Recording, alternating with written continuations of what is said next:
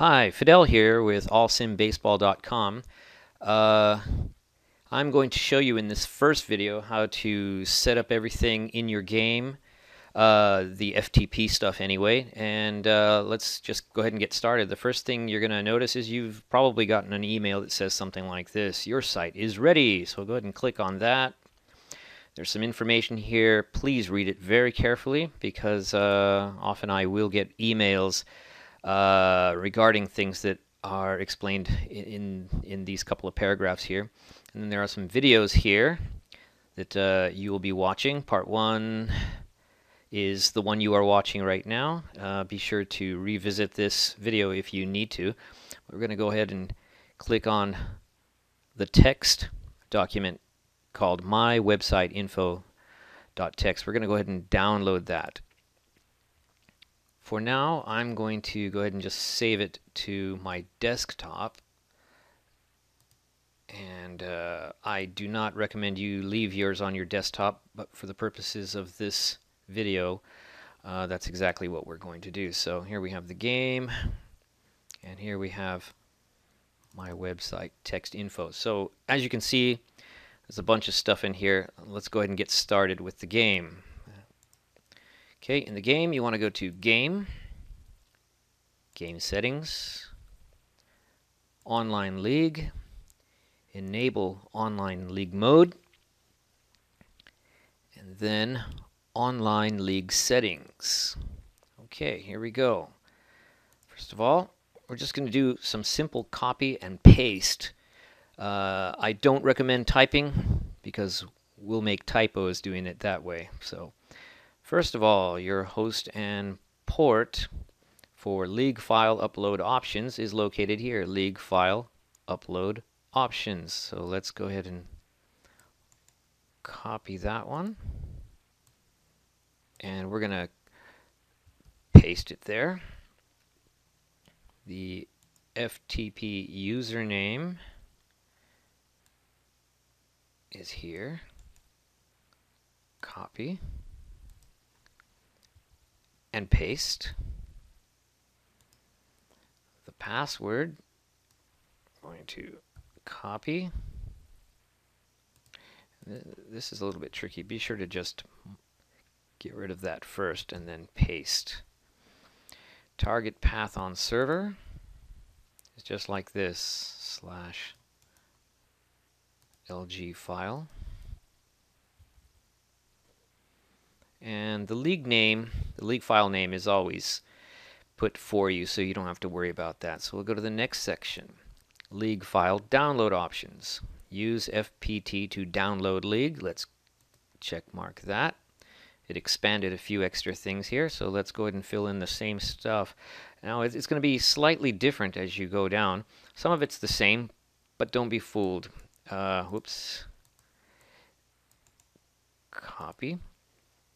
Because there are slight differences. Okay, we're going to do the username, copy, paste. Actually, the username, the host, and the password are all the same for most of this. But again, to be on the safe side, do each one separately. Oops.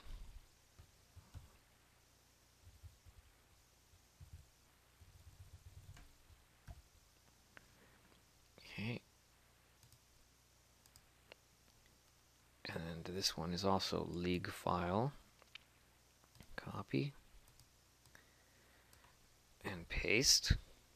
Make sure you don't have any strange letters in there like that, or you're going to run into problems later.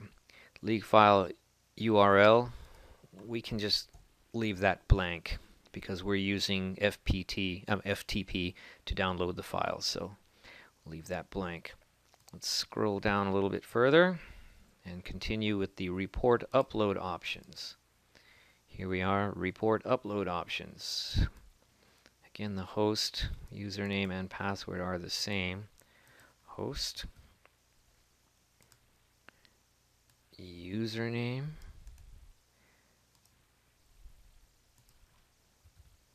and password. Copy that. Oops.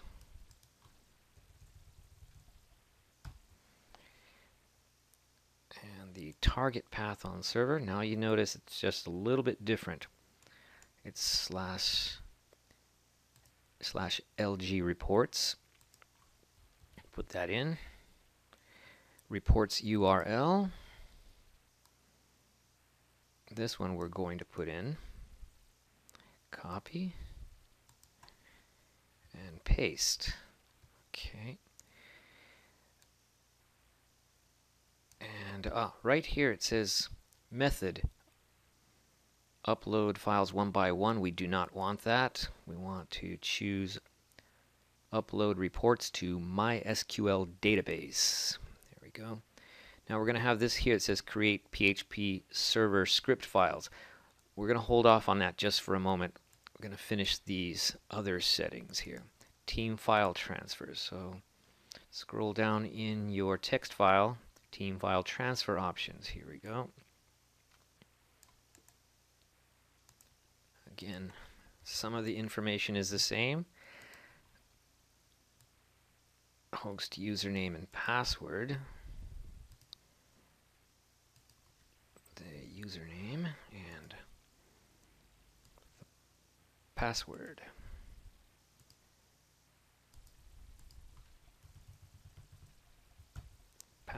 And the path on server is different. This one goes to /LG exports. The reports go to /LG reports, and the league file goes to /LG file. Okay, now let's go back to the report upload options and then go to create PHP server scripts. Okay, we have that information here too. Create PHP server script files.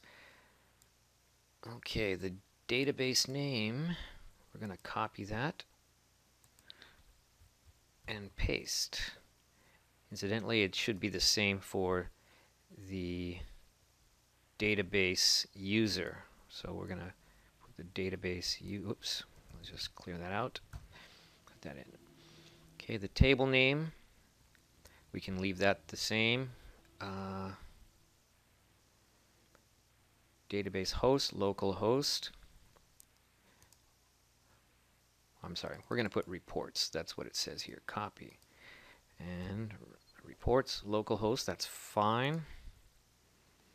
3306 for the database service, that's fine. Now the password, very carefully copy and paste.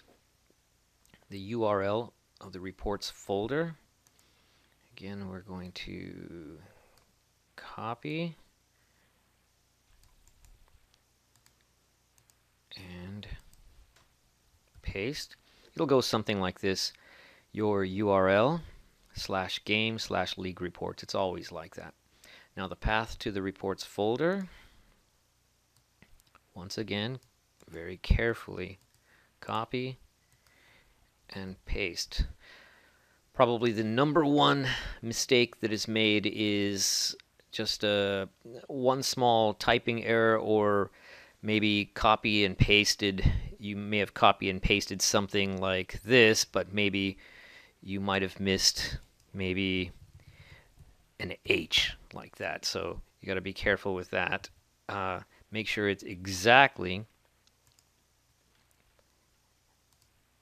as it's written here in the text file, and you should have no problems at all. Okay, so when we hit OK, a window is going to pop up, and we're going to have a file to upload. We're just going to keep that page open. We're not going to upload it yet until later. But for now, let's just hit OK, because that part is finished. Okay, it wrote files to the DB config index PHP and htaccess. These three files have to get uploaded to the server. We'll upload those shortly. Okay. Okay, so here they are. We're just going to minimize that and save that for now. Let's go back to these. We're going to test the files. We're going to test the settings. Okay. We scrolled right back up to the top. league file upload options. Let's test. And it looks like everything was successful there. Okay, let's test the league file download options here. And that is also successful. Good, that means no mistakes so far. The report upload options. That is also successful. And finally, the team file transfer options. Let's test those settings. Okay, that's it. Now this is another option.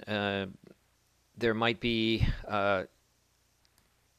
a way for you to set this up with your own personal email, but that's not going to be covered in this video.